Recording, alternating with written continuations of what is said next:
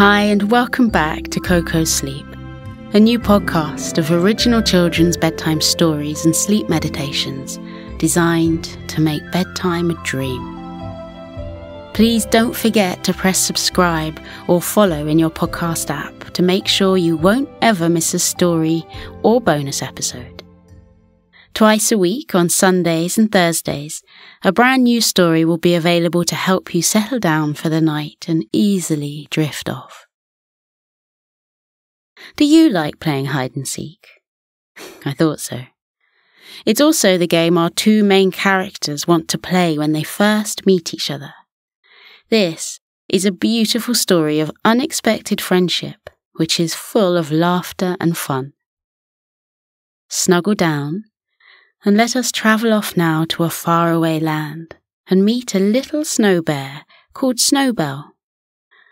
One day, Snowbelle's grandmother tells her a story about a friendly Yeti who she met years ago but has never seen since.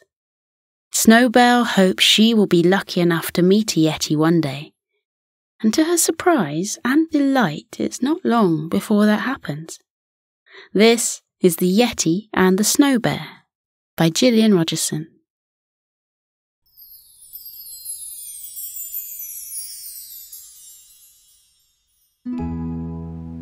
In a land far, far away, there lived a family of snow bears. They looked very much like polar bears, but there was something magical about them. The snow bears had black noses, just like polar bears, but with a blink of their dark eyes, they could make their noses turn white. And once that happened, the snow bears became invisible. The magical bears loved making themselves invisible, which probably explains why hardly anyone has ever seen them. They weren't the only animals who were hard to find, as the youngest snow bear of the family, Snowbelle, was about to find out. The snow bear family had been out swimming all afternoon, and when they returned home, they decided to snuggle up together inside their beautiful snow house and tell each other stories. Snowbelle loved listening to stories, especially ones told by her grandmother, because she knew all the best ones.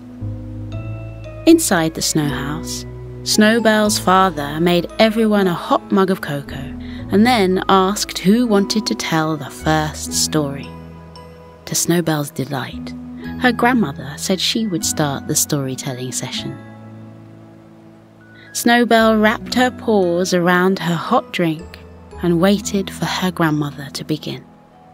Snowbelle's grandmother gazed dreamily out of the window. She said, "It was on a day like this when I met a Yeti. I was about your age, Snowbelle.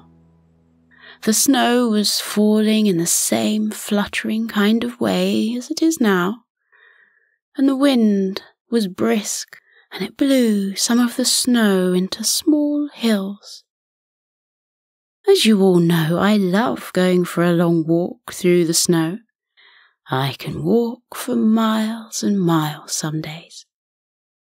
On that day, long ago, my family and I were out for a walk. I saw a snow hill ahead of us, and I just had to run up to it, so up I went.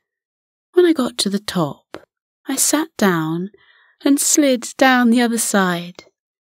When I reached the bottom, I saw the Yeti." Snowbelle had never heard of a Yeti before and asked her grandmother what it was. Her grandmother explained that the Yeti looked a bit like a human being, but also like an animal who lived in the snow. He had grey fur and was about her size. He looked so friendly that they started to chat.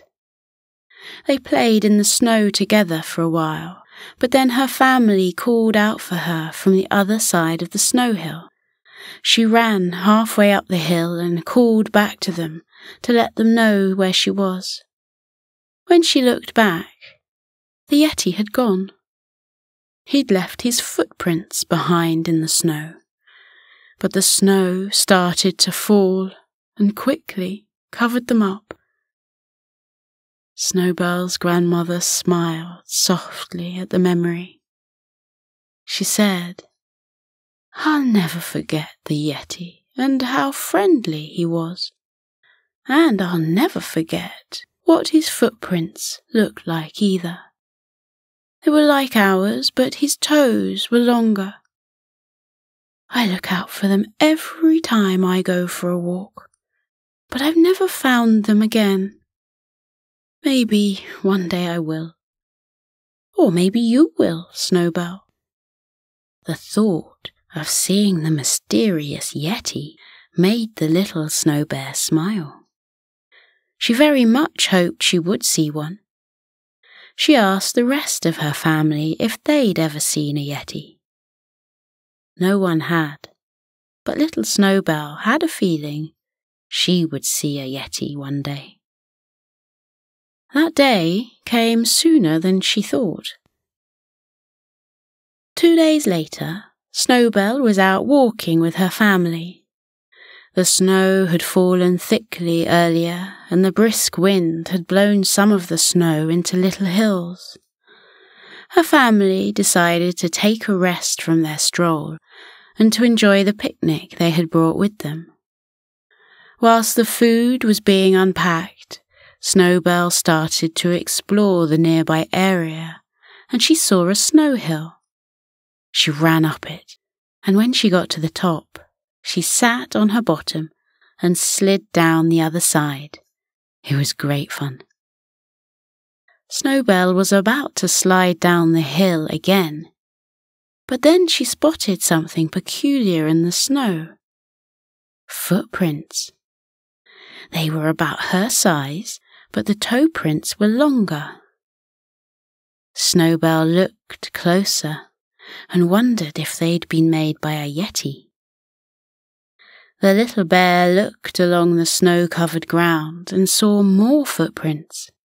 She followed them and walked towards an oak tree that had branches heavy with snow.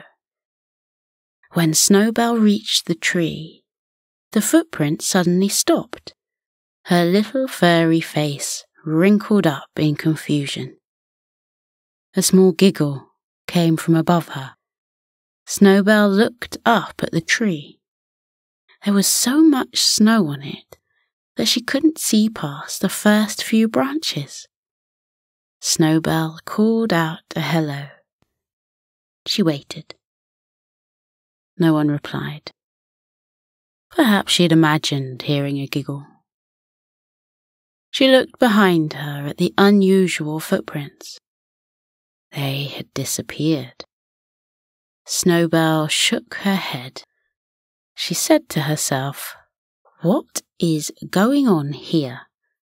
Footprints don't disappear like that." There was another giggle above her. Snowbelle heard it clearly. Someone was playing a fun game with her. She smiled. She knew a fun game too. Very loudly, she said, "If there's nothing else to see here, I may as well make myself vanish." She turned her black nose white and immediately became invisible. There was a movement in the tree above, and bits of snow fluttered down from the branches, as if someone was moving along them. Snowbelle stayed as still as she could. She heard a soft thud as someone landed next to her. A voice muttered, "Where did that polar bear go? She was just here. Polar bears don't disappear like that." Snowbelle tried hard not to giggle, but she couldn't help herself, and a little chuckle came from her. She made her nose turn back to black and became visible again. She said softly, "Boo, I'm right here." In front of her stood a young creature who looked like a human being, but also like an animal. He had pale grey fur and light brown eyes. He had such a kind face that Snowbelle knew immediately that she liked him. She asked, "Are you a Yeti?" He nodded and said, "How did you make yourself disappear like that? I didn't know polar bears could do that." Snowbelle told him she wasn't a polar bear. She was a snow bear. The little Yeti shook his head and said there were no such thing as snow bears. His granddad had told him once that he'd met a snow bear when he was young, but no one else had seen the bear, and some Yetis thought his granddad had made up the story. The Yeti said, "My granddad loves making up stories. Sometimes they're real and sometimes they're not. I wanted to believe his story about the snow bear, but because no one else had ever seen one, I didn't think they were real." He smiled at Snowbelle and said, "I'm glad you are real. My name is Littlefoot. What's yours?" Snowbelle told him. She said her grandmother had met a Yeti when she was young, and perhaps she had met Littlefoot's granddad. "Maybe they did meet each other," Littlefoot said with a smile. Snowbelle pointed to the snow and asked why his footprints had disappeared. Littlefoot shrugged and said it was just something his footprints did. It happened with all Yetis. He asked how she'd made herself invisible, and Snowbelle shrugged and said it was just something snow bears did. Littlefoot asked her to do it again, so Snowbelle did so. Then she asked him to make his footprints disappear again. Littlefoot raced around the oak tree 10 times as fast as he could. He left behind dozens of footprints. Snowbelle watched in amazement as each Yeti footprint completely vanished, and the snow was smooth again. Littlefoot grinned and said they should play a game together, and he knew the perfect one. Snowbelle said she did too. At the same time, they both said, "Hide and seek." They agreed Snowbelle should hide first. Littlefoot turned his face to the tree, closed his eyes, and began to count. Snowbelle moved over to the snow hill, changed the colour of her nose, and made herself invisible.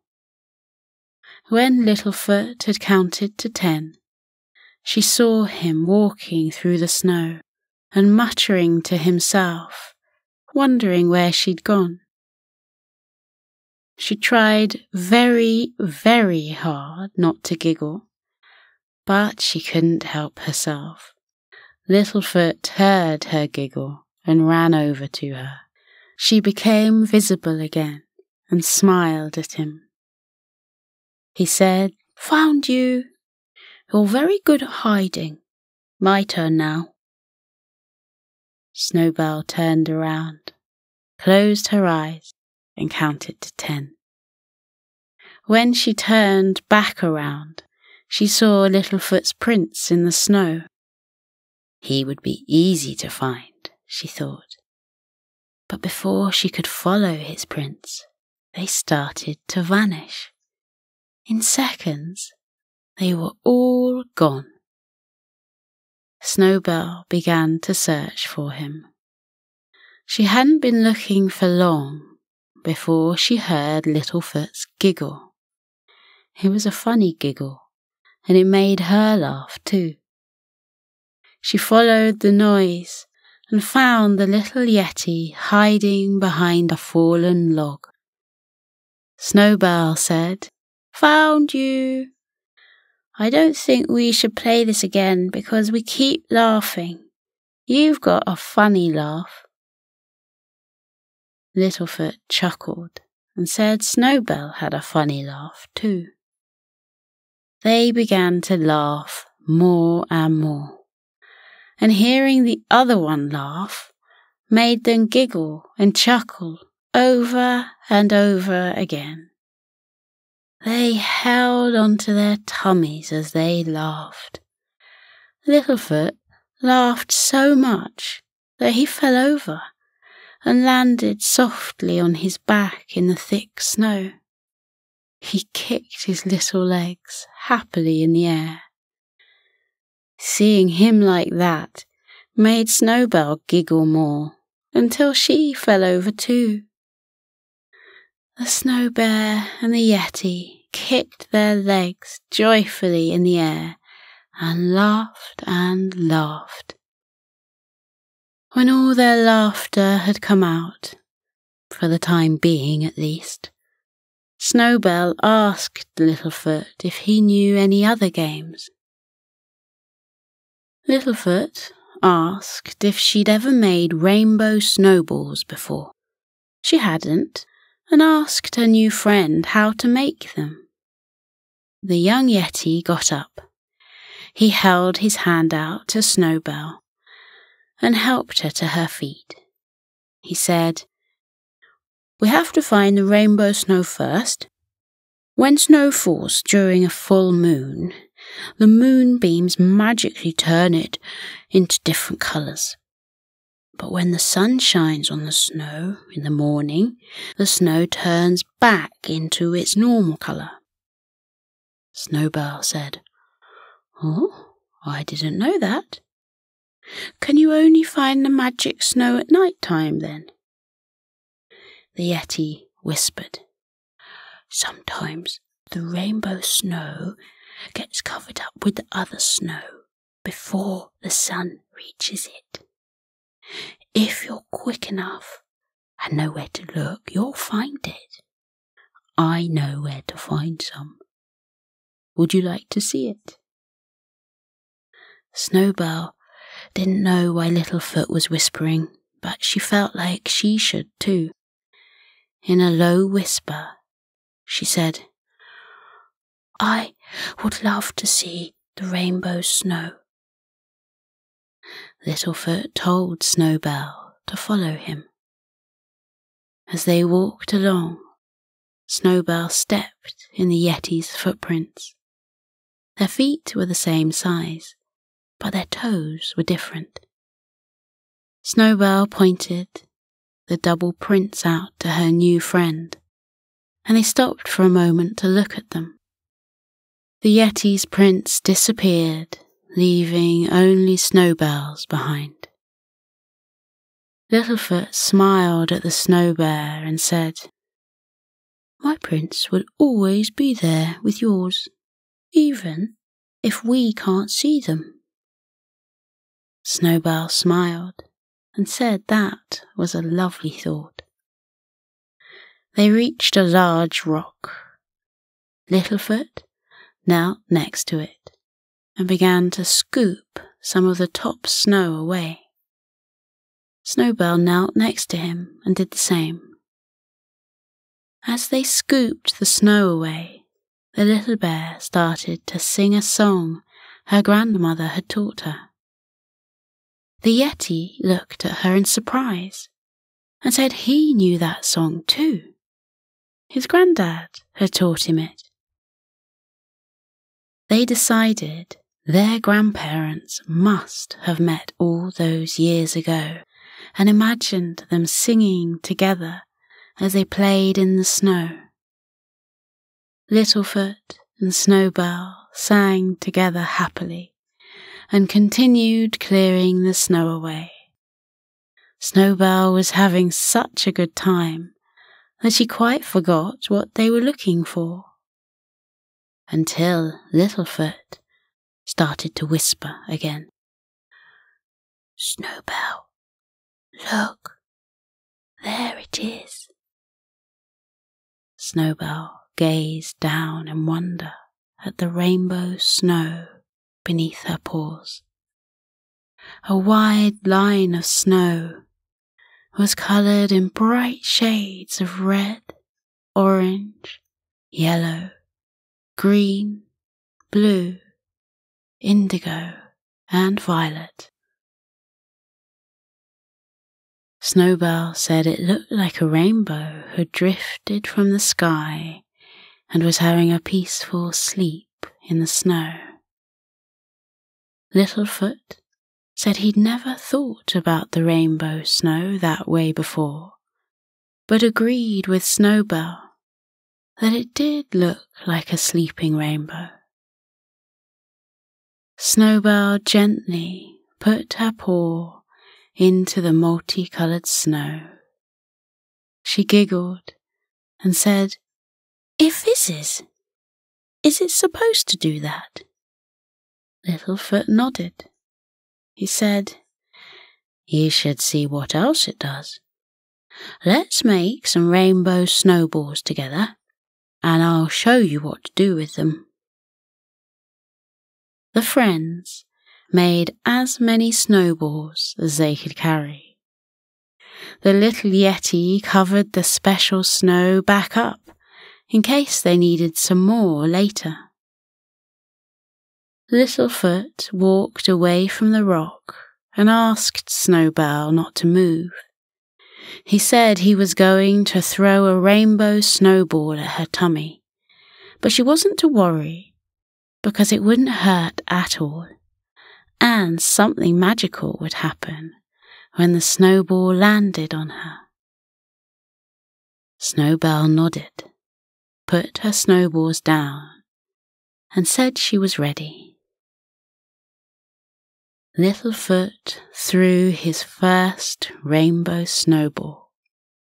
It arced gracefully through the air before flying towards Snowbelle.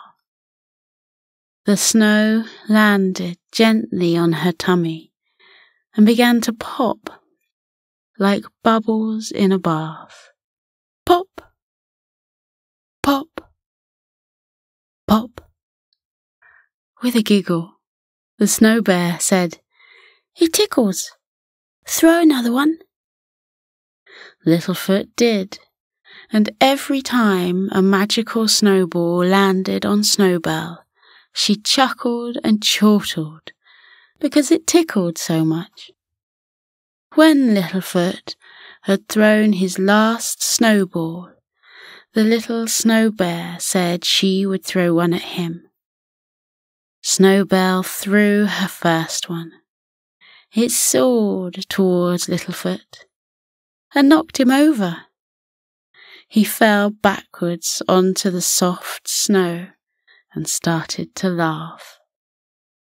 Snowbelle ran over to him and said sorry. She didn't know she was so strong. The Yeti said there was no need to apologize, because it didn't hurt at all, and it was fun to fall onto the snow.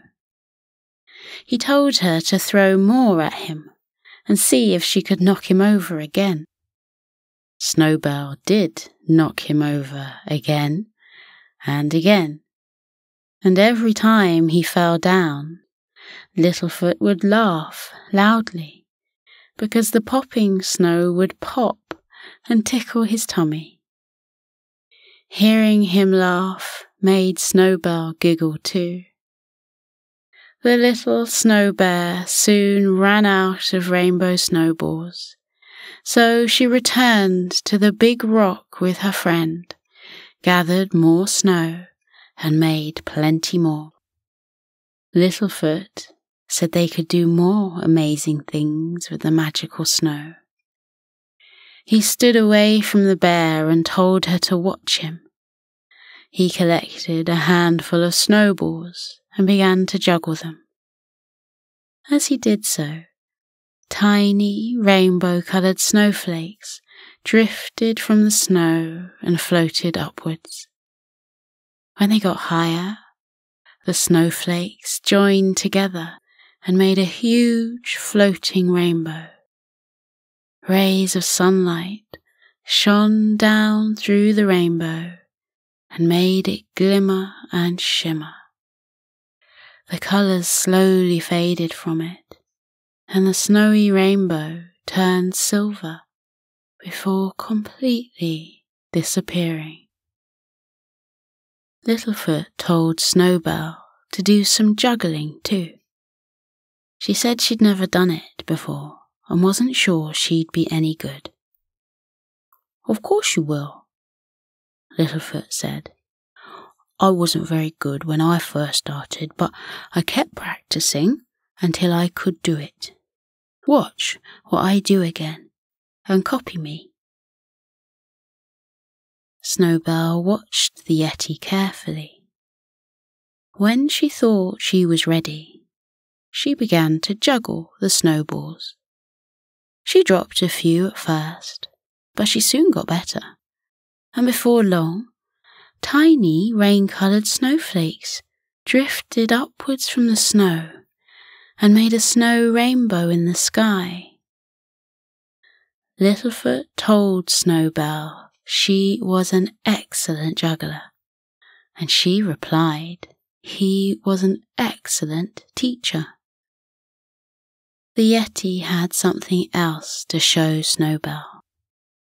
He took her over to the oak tree and showed her how to throw the special snowballs onto the branches so that they would stay there and not fall off. Again, she copied his movements exactly. The Snow Bear and the Yeti concentrated on throwing the snowballs up onto the tree where they rested lightly on the branches. When all the snowballs had been thrown, Littlefoot took Snowbelle by the paw and asked her to stand beneath the tree with him. The two friends stood under the tree. Littlefoot looked up through the branches as if waiting for something to happen. Snowbelle looked up too, even though she didn't know what they were waiting for. A few seconds later, something magical happened. Rainbow-coloured snowflakes began to fall from the tree, and not just from the branches where the snowballs had landed, but from every branch on the tree. Down and down, the flakes fluttered silently. They fell from every twig and branch and surrounded the tree like a rainbow waterfall. Snowbelle looked at the falling flakes in complete wonder. Each snowflake was different to the one next to it. The bright colours sparkled in the light of the sun. Red, orange, yellow, green, blue, indigo, violet. Snowbelle turned slowly around and watched the flakes falling like a sparkling curtain of colours. She said to Littlefoot, "I feel like I'm inside a magical rainbow. It's beautiful. Thank you for showing me this." Littlefoot smiled and said she was very welcome. They watched the falling snow in silence. As the flakes landed on the ground, they sparkled brightly and then turned into white snowflakes. The last of the rainbow snow fell. Snowbelle yawned and said watching all those beautiful snowflakes had made her tired. She said, "I might have to go back to my snow house soon and get into my bed." Littlefoot gave her a puzzled look and asked what a snow house was. "It's where I live," Snowbelle explained. "Don't you live in houses?"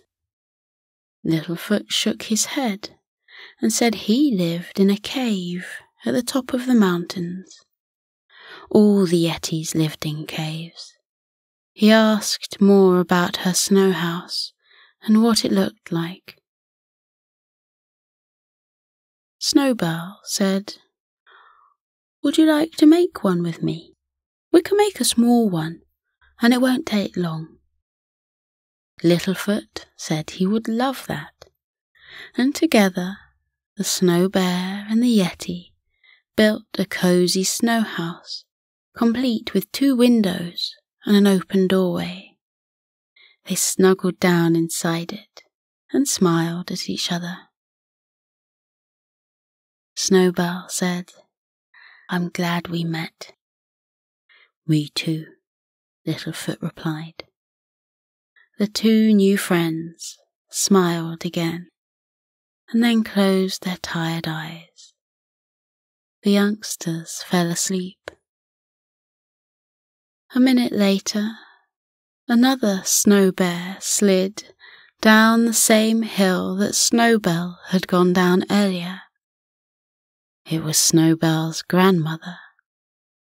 She was looking for her granddaughter. When she saw Snowbelle and her new friend fast asleep in the little snow house, her heart filled with love. She was glad Snowbelle had met a Yeti. She gazed at them with love. Someone moved over to her and looked at the sleeping infants too. It was Littlefoot's grandfather. He smiled at Snowbelle's grandmother and said it was wonderful to meet her again after all these years. The rest of Snowbelle's family slid down the hill, and the other members of Littlefoot's family walked out from behind the trees. Once they'd made sure the little ones were sleeping soundly, they introduced themselves to each other and began chatting about many things. The Yetis told the Snow Bears about the magical rainbow snow and showed them what it did. The Snow Bears talked about their snow homes and then helped the Yetis to make some. The families chatted happily with each other, and whilst they had their differences, they had lots in common too, especially how much they loved their children. The sky grew darker, and stars appeared. The families talked a bit more quietly, and said, now that they'd met each other, they would make sure they would meet again very soon. They placed some markers on trees and rocks so that they would know where to find each other in the future. The full moon appeared, and dancing sheets of green, blue, and purple weaved back and forth across the dark sky. The 2 families sat down in the snow together and watched the magical dancing lights. One by one, they began to yawn. They decided a night under the stars with their new friends would be quite wonderful. The Snow Bears and the Yetis lay down on the snow, said good night to each other, and fell into a peaceful slumber. Nearby, Snowbelle and her new friend, Littlefoot, were still fast asleep. the little snow bear dreamed about her new friend with the kind face. Littlefoot dreamed about the smiling snow bear who could make herself invisible. The two friends sighed happily and drifted into a deeper sleep.